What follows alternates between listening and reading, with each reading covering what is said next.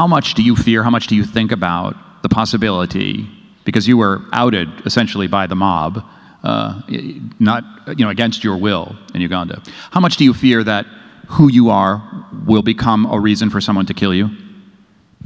It's very, very likely, and unfortunately, that's where our country is.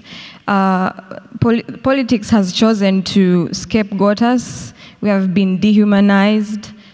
We've been, presented as these, evil people by the church.